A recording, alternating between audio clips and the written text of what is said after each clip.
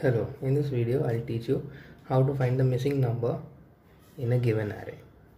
So let me first explain the question. So we will be having some value, say n as 6. This is the input, and we'll also have an input array of size n minus 1. So if n is 6, the size of the array will be 5. And what this array will have? This array will have 5 elements.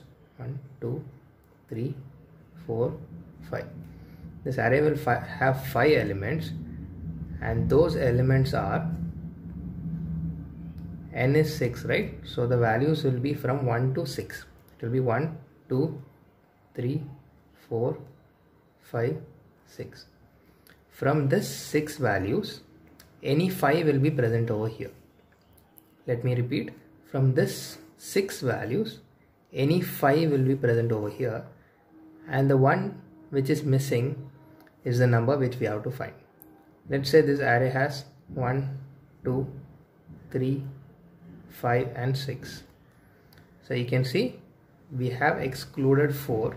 This is the number which is not present over here. Among these 6 numbers, we have 5 numbers over here, and this is the number which is not included, and this is what we have to find. This will be our output. We will say that 4 is the number which is missing from this array. So now let's discuss the logic how we will do it.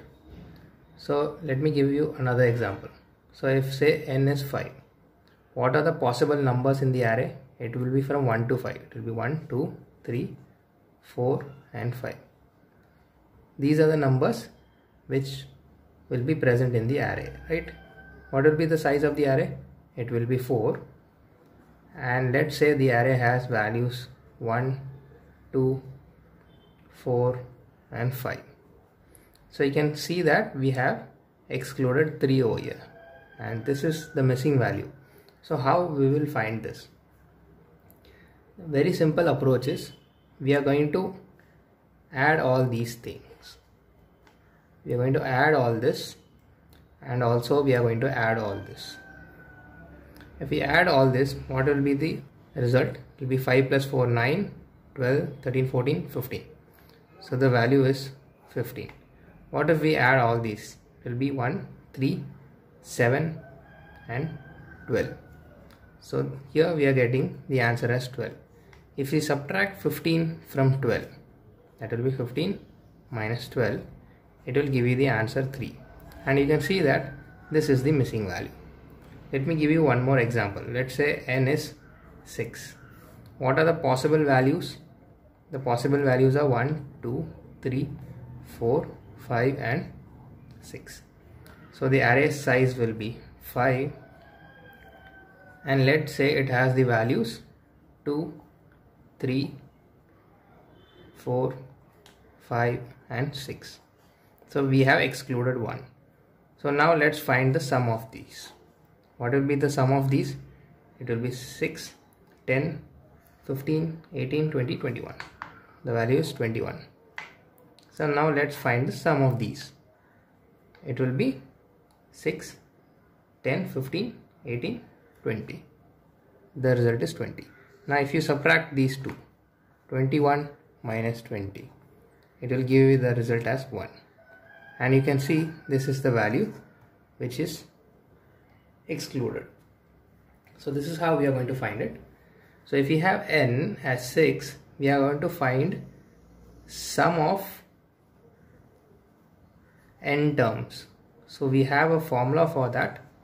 It will be n into n plus 1 by 2.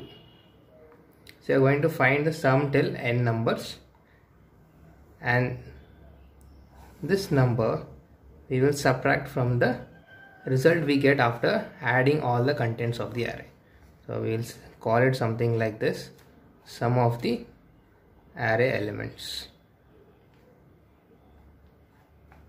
So the result which we will get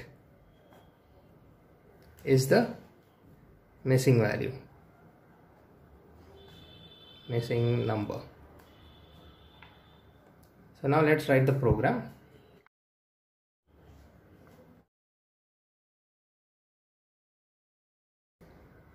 So we have the input n as 6 and we have an array of 5 elements, and in this we have excluded the number 2, and 2 is the missing number and which we have to find.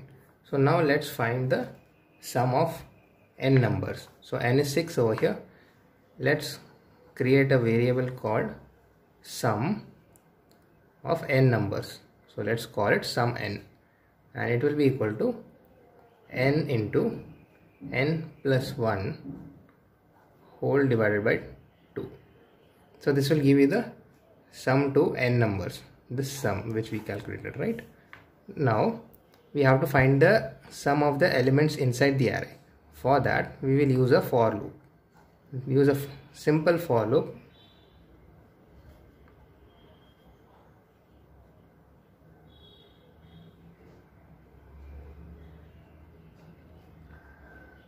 So we need one more variable to store the sum of these elements. So I'll create it over here. Let's call it int sum equal to 0. So now I will add sum equal to sum plus the value present at ith index. So once this for loop is done, I'll have the variable sum, which will be having the sum of all the elements in the array. Now what was the last step? We have to subtract the sum to n elements and subtract the total of the array. So now let's call it as missing value, and it will be the sum of n minus sum. And now this will have the missing value, and let's just print it. So that's all. If you learned something from this video, please leave a like and consider subscribing to my channel. Thank you.